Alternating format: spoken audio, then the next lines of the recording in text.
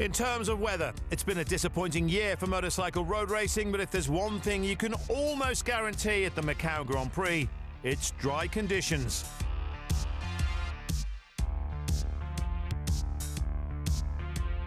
Riders from all over the globe have been attracted to this small corner of China to pit their skills against one another.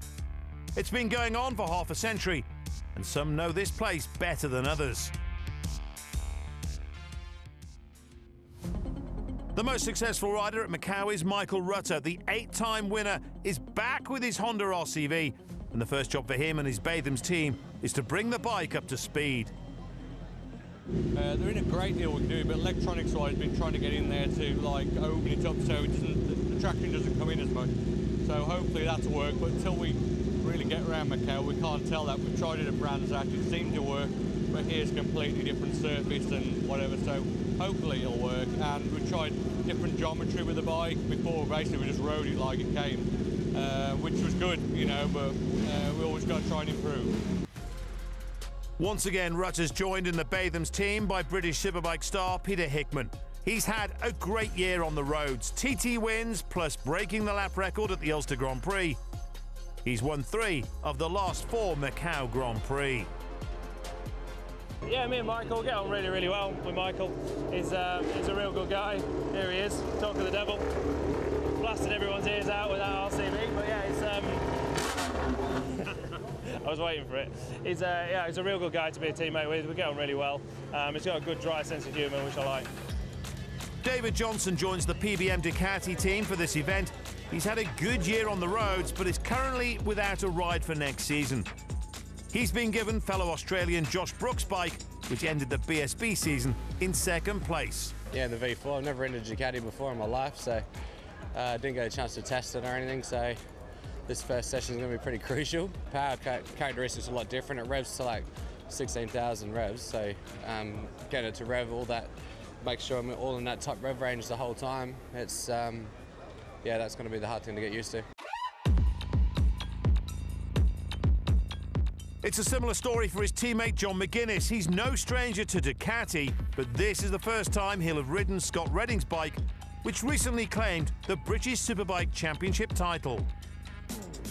Yeah, this is my 21st visit. Well, every year since '98, I missed 17 on my injury, so yeah, just I keep looking at myself in the mirror thinking, what are you doing, you know? But it's like, I don't know, it's like a magnet, it just draws you to it. And right at this moment now, at this moment in time, just before free practice, I'm wondering what I'm doing here, you know. But once we get on the bike, it'll be cool. It's really, really special place, very, very unique, you know. And you know, I get an opportunity to ride that factory V4, so BSB winning bike, big shoes to fill. But you know, I've never even sat on the bike yet, so it'll be interesting to see what happens.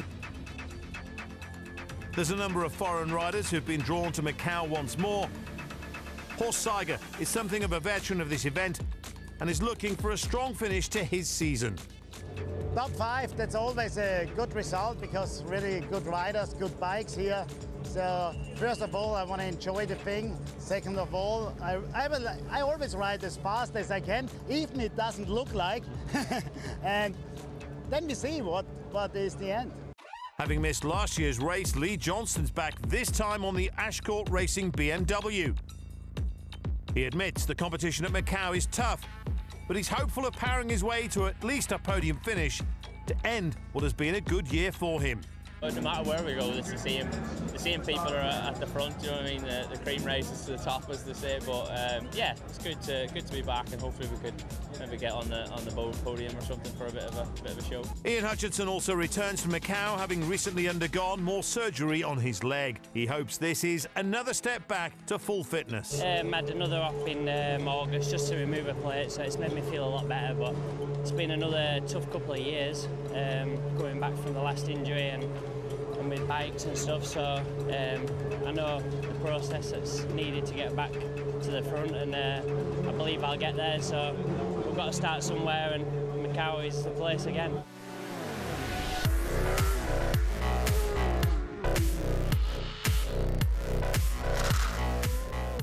Macau's the final stop in the inaugural Metzler King of the Road series. Beginning at the Cookstown 100 in April, the competition has involved a number of televised race meetings across the British Isles, including a number of prominent events in Northern Ireland and the Isle of Man, as well as the Scarborough Gold Cup in England. The year ends here in the Far East, and with no Dean Harrison at Macau, this year the Metzler King of the Roads has already been decided. Derek Shields is the inaugural champion.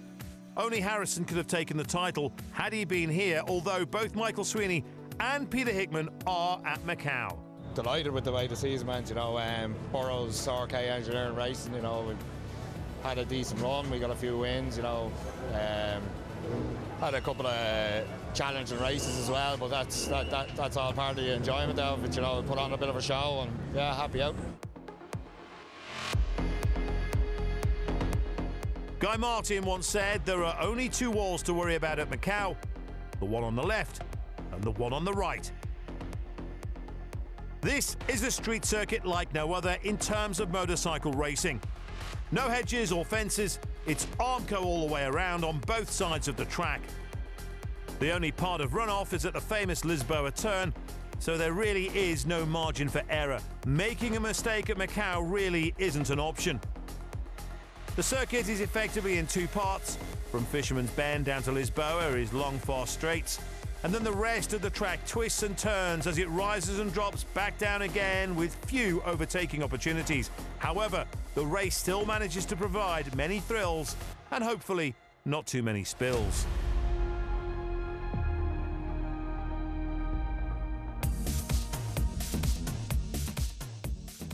Coming up next, the riders take to the track.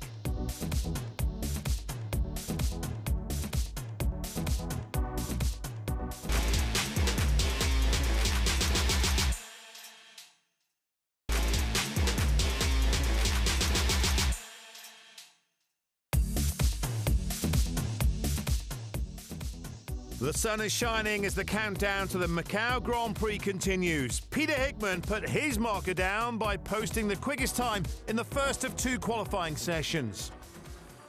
Now, with everybody else pulling off in front of him, he's going to go purple in the final sector to make this a really serious opening lap of the second part of the qualifying session. No purple for Peter Hickman in the final sector, unfortunately, but purple for the time, and he goes down into another bracket, 2:25.1. Hickman's was the time to beat as the second and final session got underway, and there it remained until Michael Rutter tried to better it on the final lap. All good to go. We've got less than a minute on the clock. There are no more chances for Michael Rutter. He's improved, but he hasn't gone purple. 24 and then 44 for Sector 1 and Sector 2. He really needs purples to get in front of Dave O'Johnson, I think. So this may well not do Michael Rutter for Michael Rutter what he wanted it to do. But he's still got this intricate third sector. Almost coming to an end now as he rounds Donna Maria. He'll see Melco hairpin ahead on the brake, standing it up to turn down the hill, and as he goes down Black Sands Hill, he'll cross the timing marker, and we will know if he's got purple or green, and he really wants purple and it's green. So what is this going to be? He needs to be better than 2:26.0. Is this lap going to achieve that for him? And 26.3 is what he had, so if he's improved on that, it could be close enough.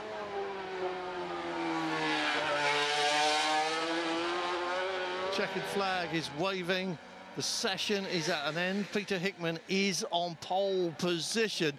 Oh, but only just Michael Rutter, astonishingly, 2:25.382. Michael Rutter gets into the 25s, and he comes within a couple of tenths of Peter Hickman.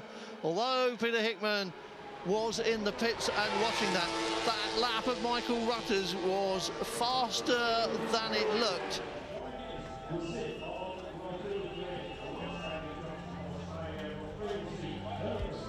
Michael Rutter narrowly misses out on pole position. Peter Hickman narrowly gets it. The front row conference will be Michael Rutter, David Johnson, Peter Hickman and John McGuinness. For a man in pole position, you haven't got the biggest smile, really. Normally you've got the biggest smile, but... No, I'm all right, to be quite honest. Just thinking, trying to think.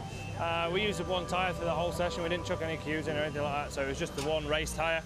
That's what I'm trying to think what I want to, make the race as fast and as long as possible for me. So, but no, I'm quite happy, to be honest. I mean, I did a 26.0 or something on lap 12, which is the last lap of the race it will be. Most of the riders aren't that much faster than that with Q tyres, so we should, we're in a good place. That was some lap, and John McGuinness almost got in the way. Yeah, it's hard around here, a few people in qualifying, they don't realise you're coming up behind them, and I had my first tyre, I was on a real good time, and yeah, I just got caught out with someone. Then John on the last lap, and then before that I had to wait for a big gap, so I had to virtually stop going on to the start and finish. I lost a couple of tenths there, but to be second, I'm more than happy though. And Peter's first, it's brilliant for Bathams and MGM. So we can be all smiling. Hopefully he'll share the money with me. John, happy with your lot?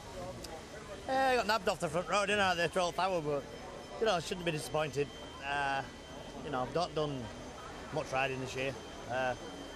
These boys have been riding week in, week out, so I think, where we ended up is, they might take notice again now. I can still do it, It's I had a good, real good consistent pace on my race tyre on. There was a lot of qualifiers getting flicked in there at the end, and I missed my window on my quali at the end. I was a bit late putting it in, but fight's good, team's good. They're all gelling, we're all happy.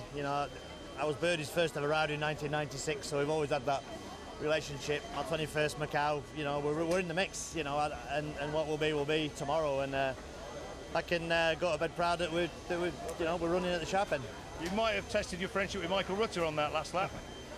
Yeah, why did I hold him up or something? Almost, out of Fisherman's. Yeah, well, I didn't know he was coming, and I was trying to find some space myself because I had a qualifier on, so it's difficult. It's a difficult situation to... tough. You have all the luck here anyway. Did I get in your way? No, I didn't. I would never do that to anybody around here. No, it's a long way around. It's a long lap, and it's frustrating when you get balked right at the last bit. But I was looking for space for one go at my cue, and it didn't happen for me. I missed it by a few seconds, so a little bit disappointed. But on the same hand, I'm riding probably as good as I've ever done, so it's a positive.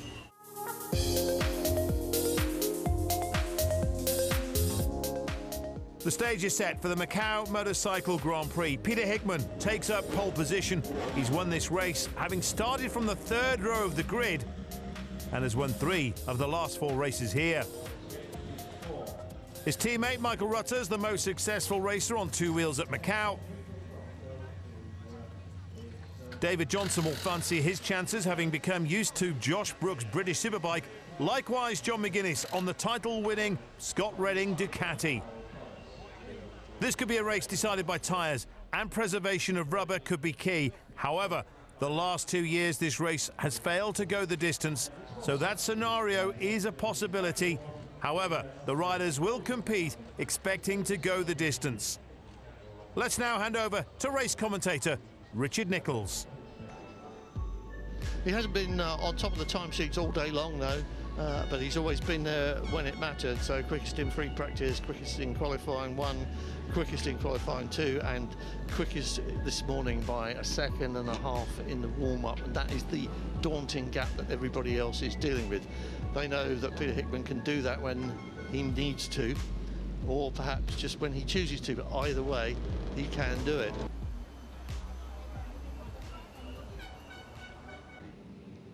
Green flag showing that the grid is properly formed, and they are now under starters' orders, and we wait for all the lights to send them on their way, and they are off. 53rd Macau Motorcycle Grand Prix is underway.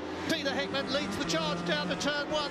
It's Peter Hickman into turn 1 already with a little bit of a gap. Hickman's got his head down and he's going really hard. He's got Michael Rutter behind him. Lee Johnston's made a storming start and is in 3rd place.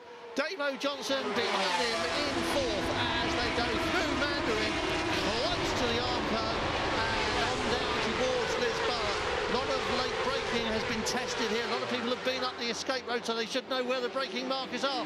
Hickman, Rutter, Johnson nipped past Lee Johnston, going round the right-hander under the bridge, turn right and up San Francisco Hill.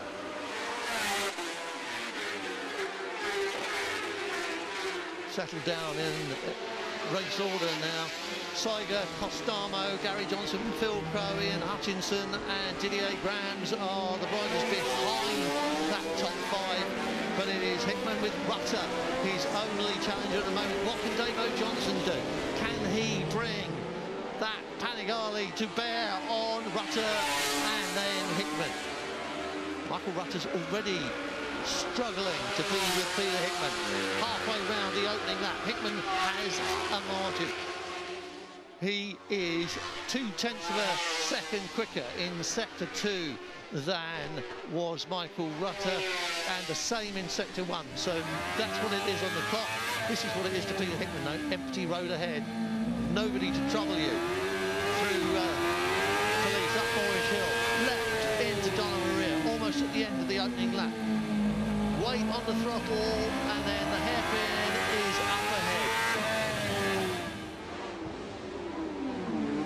Hickman, Rutter, Johnson, Lee Johnson. Round they go and down the hill. Peter Hickman this is what everybody in the paddock expected would happen and was afraid would happen, is that Peter Hickman would just clear off, and he's already doing that. One lap out of the 12 down, and Hickman is out on his own. Oh, and we have a faller already. We're going to get a flag for this because those things are just too heavy to pick up on. Andre Perez doing his best to get it off the ground. And the marshals will be over the fence there if there's an opening, but that might well bring out a yellow flag. Still got green showing on the timing screen. Peter Hickman still disappearing. He was 1.8 seconds ahead of Michael Rutter going over the start line. And you can see that is the gap still. Behind that, Davo Johnson, Lee Johnston, Horst Saiger, Davy Toll, Gary Johnson and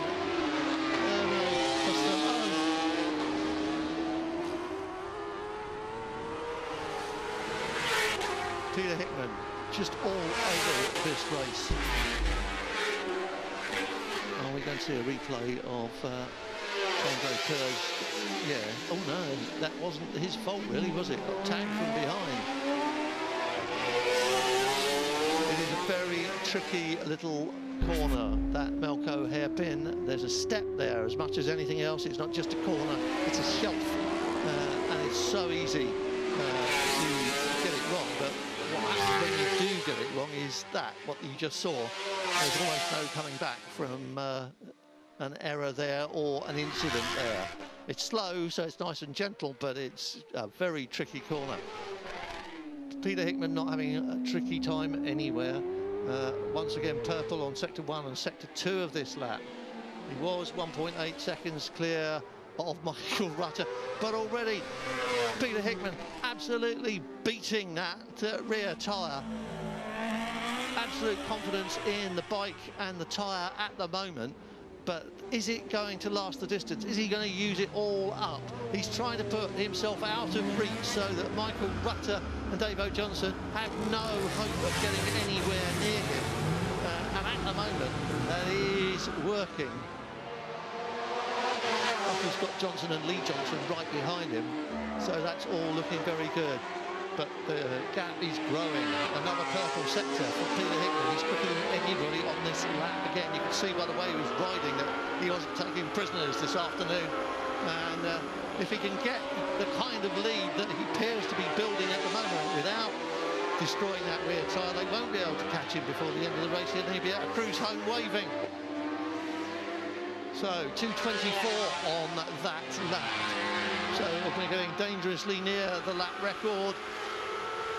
And the gap is 4.4 seconds to Michael Rutter. 4.4 seconds in 2 laps. Peter Hickman is on fire once again, and no one has an answer. Nobody, not Michael Rutter, not David Johnson, and not Lee Johnston. They are the closest thing to a challenge at the moment. That little trio there are the people chasing Peter Hickman, and behind Lee Johnston you see horse tiger David Todd and Gary Johnson.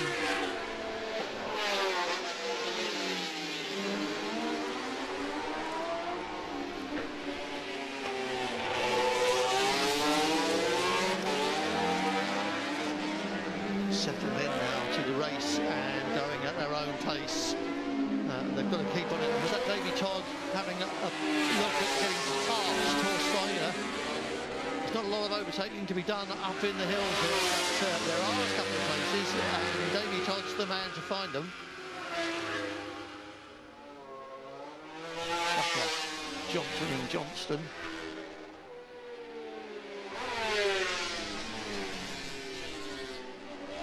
These three are in a race, there's no doubt about it. The gaps between them last time were very small, and you can see there still are. When there's a sort of second between like 1.5 or 6 seconds, you and the next man, then you're in a race. But when it's 4.4 seconds, you're not. So Peter Hickman's only racing himself. No purpose this time. Has he done all he wanted to do? Or has he just decided that he'll wait and see what happens now? He's got a 5 second, might be 6 seconds even. How hard do you need to go to stay in front of the little trio of people chasing you? Rutter, Johnson and Johnston. Hickman away now on the start-finish straight before they even get here. And what is the gap this time? 7.2 seconds. He's done it again on that lap. So Peter Hickman just piling it on. He's 7 seconds clear. David Johnson is right up on Michael Rutter's tail now. That was gap was a second going over the line, but the speed of that Ducati on the straight has brought him right up into contention. Lee Johnston is with him. Davy Todd, as we saw, has got past Horse Tiger and is working his way up towards this little group of people. Gary Johnson, Ian Hutchinson in 8th place. That is a result for Ian Hutchinson. And 9th for Costello. That's a result for him. Derek Shields, an excellent 10th. We're pleased with that. John Burrows and the Suzuki team will be over the moon with that. But it isn't over yet. It's a 12-lap race.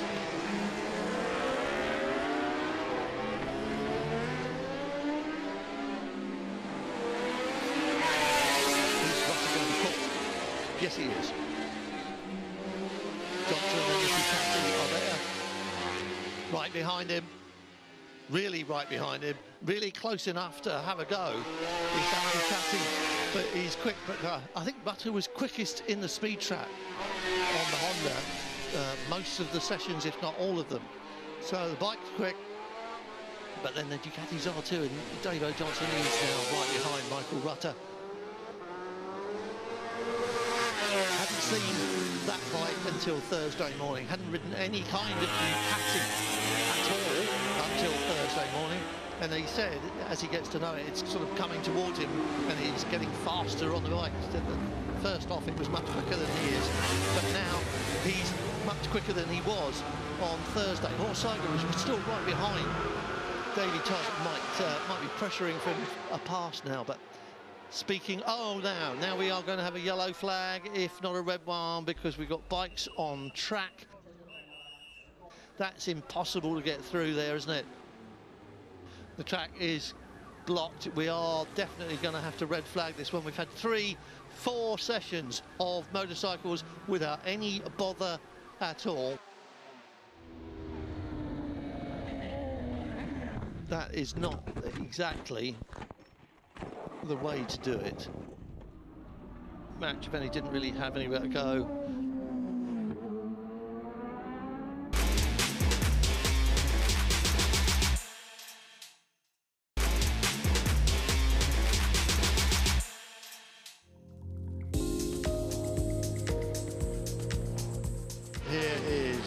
grid as it is now, I hope.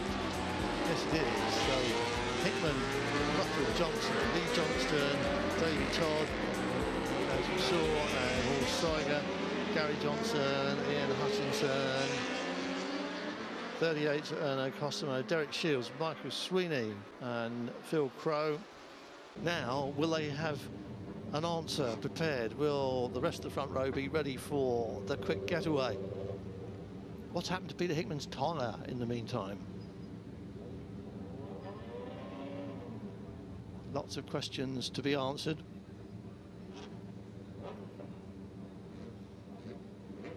And the green flag at the back. Once again, we've got a grid formed up and ready to go. And for the second time of asking, the Macau Motorcycle Grand Prix is underway. Hickman this time doesn't get the drop on everybody else, and it's Rutter who leads into turn one. So Michael Rutter had a plan of his own, and it's Michael Rutter who heads the field through turn one with Hickman looking over his shoulder. Davey Todd is right up into third place. David Johnson is in fourth. Lee Johnson is behind him. Ooh, that was crafty from Michael Rutter, but Hickman is trying to late break him into Lisboa. Rutter gets his foot down, got the line, takes track position. Michael Rutter leads Peter Hickman round the turn and up into the faraway hills. Now, Michael Rutter is going to be a very hard man to pass up here. This top middle group isn't going to do a lot of chopping and changing. There aren't too many places here for two bikes to go side by side. So, Davey Todd, brilliant getaway. Michael Rutter was absolutely ready for Peter Hickman. And now all he's going to do is keep him behind him for the next 8 laps. Well, 7.5. So it should be easy, right? Mr. Smooth and stylish Michael Rutter. Always a pleasure to get an onboard view of Michael Rutter at work. And always nice to hear that Honda crackling away.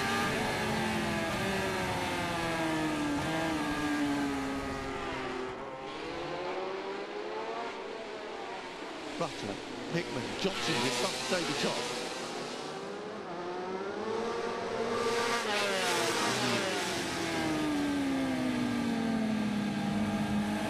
Long left, coming up to a hairpin. Now, this is Hickman's chance. He's right behind Michael Rutter as they go down Black Hill. They're prepared for the blast that goes all the way to Lisboa. With a couple of little corners in the way to interfere with things, but basically this is full throttle territory and there's a lot of it. And it's a good place for a good bike to use its power and get past. Michael Rutter not as far in front of Peter Hickman now as Hickman was in front of Rutter at the end of the first lap of the first start. So you can see that Michael Rutter hasn't been able to get the drop on Hickman in lap one as Hickman was. But now we'll find out if he's got the power to keep Peter Hickman behind him in the slipstream. Rutter, Hickman, Davey Johnson, Davey Todd, Lee Johnston. And it's still Michael Rutter. This is what we were talking about, the afternoon sun now is dropping down lower. It's right in their eyes. This could well be an issue. Peter Hickman on the inside. Is he going to do it this time? It looks like he's got this one done. He's got Michael Rutter nicely tucked up. And that's Hickman through. Rutter second. David Johnson is third. Davey Todd. Is that Davey Todd or Lee Johnston behind? They're swapping places. It's Davey Todd.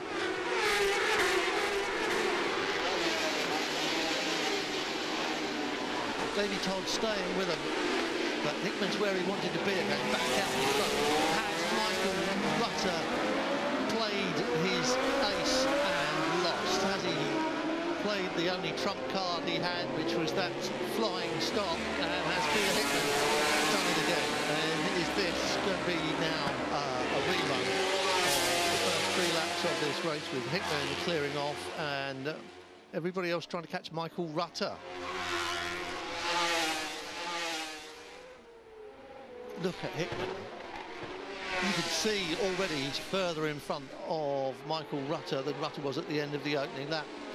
So the gap between them was 0.2 of a second. Rutter in front of Hickman. and it's happened again. That's another red flag. This is where the touring cars and the Formula 3 cars have all of their mishaps, and I can promise you that we will not be restarting this race this evening. The red flag is out, riders on their way back into pit lane, and at this point in time the only thing that we can be absolutely certain of is that there'll be no more racing here this evening.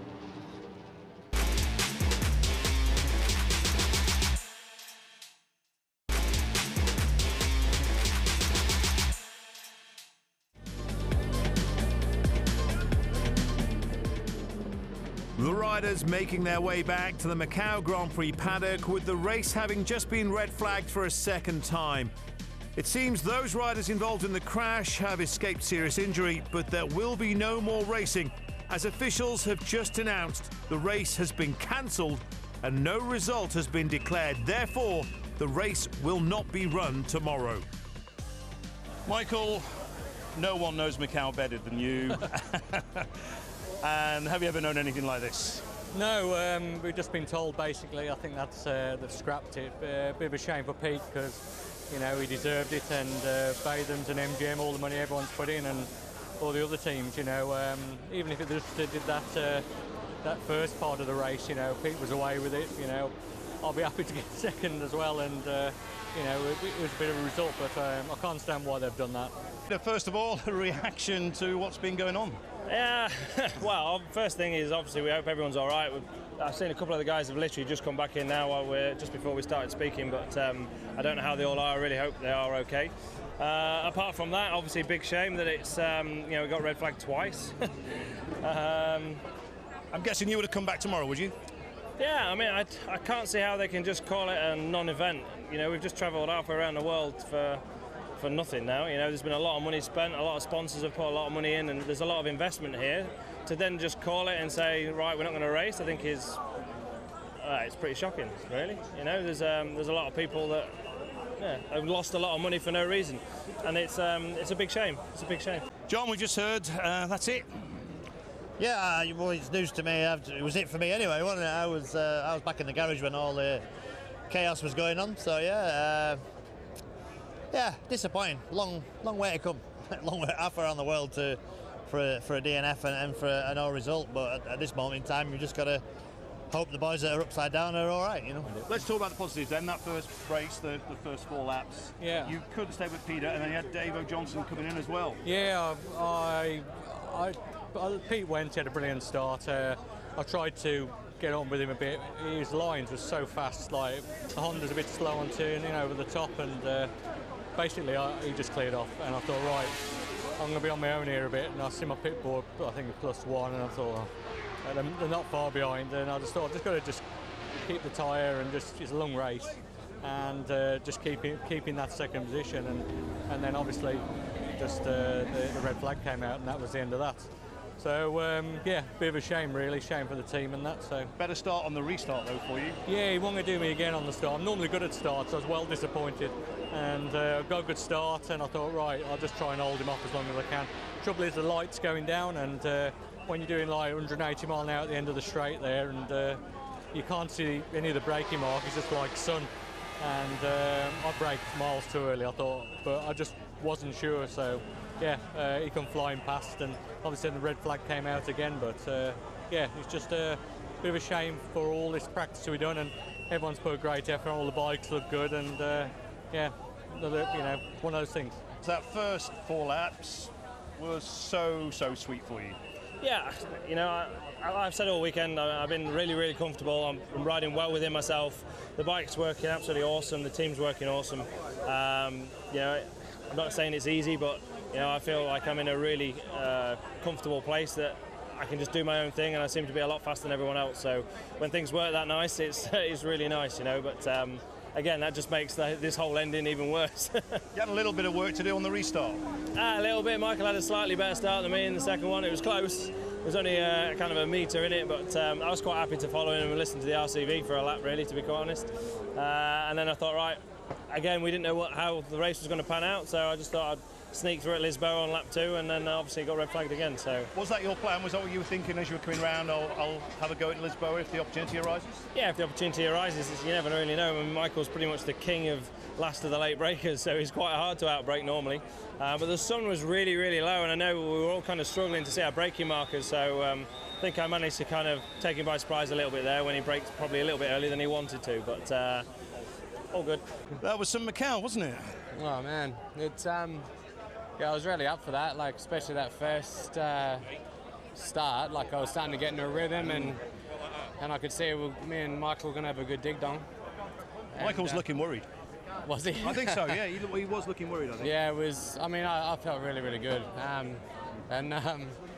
Yeah, every time I rode the bike, it felt better and better, and I was getting better, learning more about the bike. And yeah, then obviously the red flag, and safety's paramount, obviously, and we're all mates here, so I want to make sure everyone's okay. And then the restart, and it happened again. So yeah, I wish it could go again because I felt so good, and I just knew that I was going to be on the podium. Like it was no doubt in my mind. So it was yeah, a bit disappointing, a bit of a bad ending to it. Those first 4 laps, was everything just coming towards you then, was it, or did you just have not as good a start as you'd hoped for? I got a real bad start, yeah. I've got to learn how to get this thing off the line. Hopefully I'll ride it again. Birdie's pretty happy, so maybe I will be riding it again, hopefully. Fingers crossed.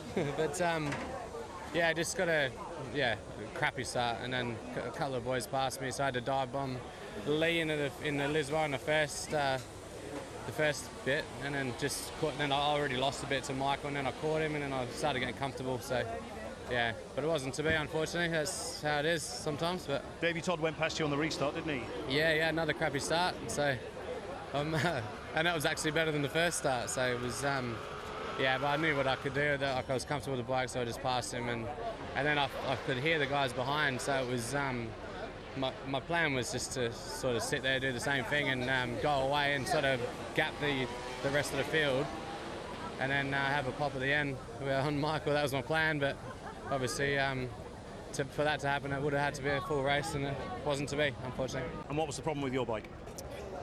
If I knew that, I'd tell you. I think it's a modern day fault with these modern complicated bikes. You know, the boys are scratching their head. We don't know what's wrong with it. It's like a fueling problem.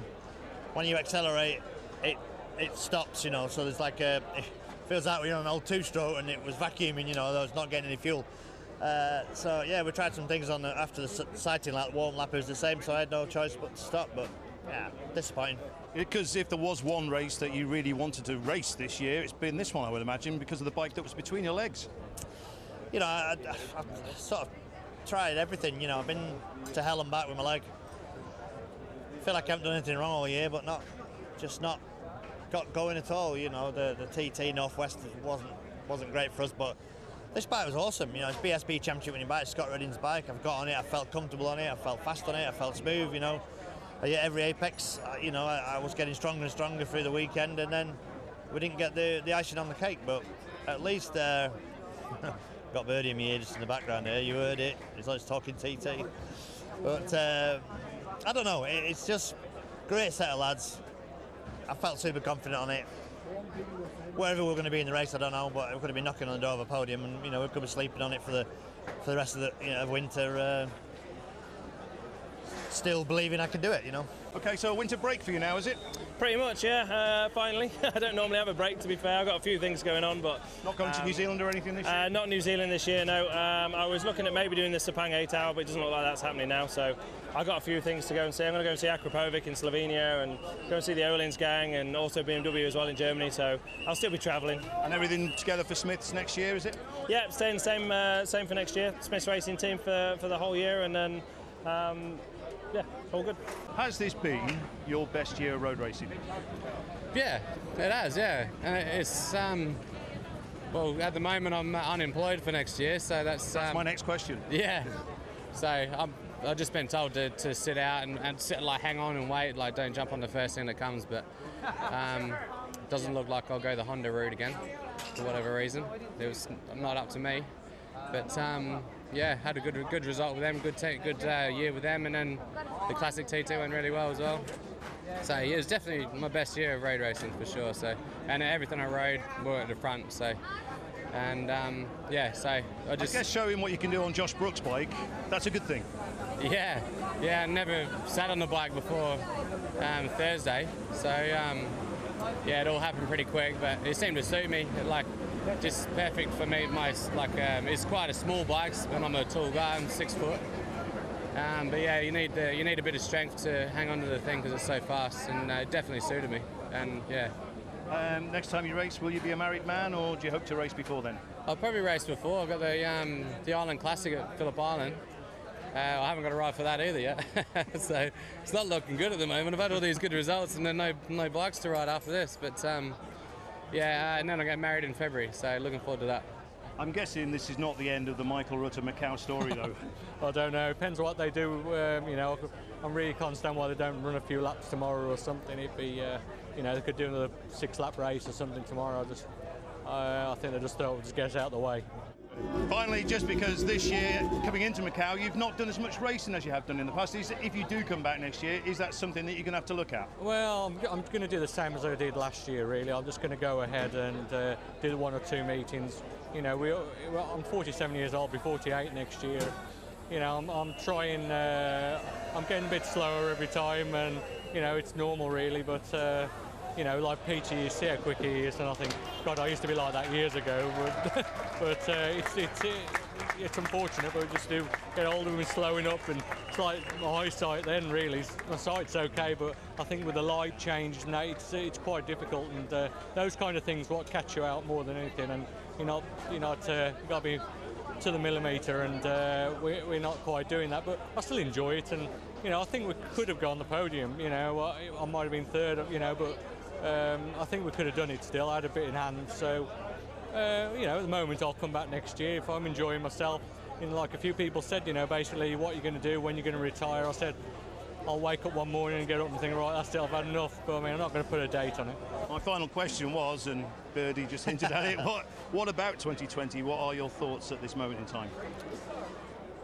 You know, I'm all over the place at the minute. You know, I have to be totally honest with my hand on my heart. I'm still, you know, I still work for Stuart Garner with Norton, so you know, we've got to just knock our heads together really and make a plan and see where we want to be. See if Stuart wants to go racing again or what he wants to do. But I don't know.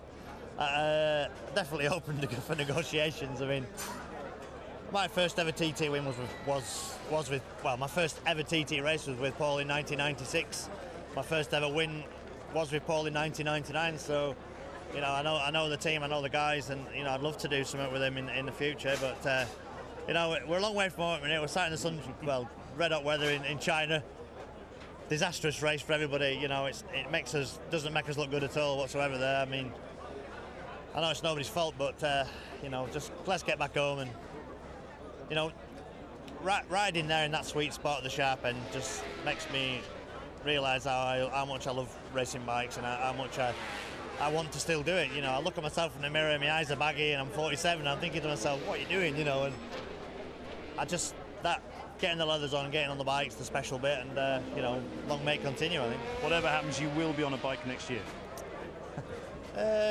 Put me under pressure now, Dave. Yes, I will. Well, we hope that's the case. Having declared the result null and void because 3 laps of the rerun were not completed, officials reversed their decision with victory awarded to Rutter at the end of the 1 completed lap. Peter Hickman is second, with David Johnson third.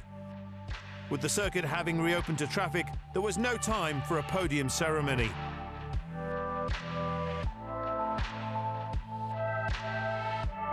In terms of the Metzler King of the Roads, Derek Shills has already been confirmed champion, the only change being Peter Hickman leapfrogs Michael Sweeney for 3rd place. That wraps up the Macau Motorcycle Grand Prix. Michael Rutter takes an unprecedented 9th victory and surely will be back to try and make it 10 next year.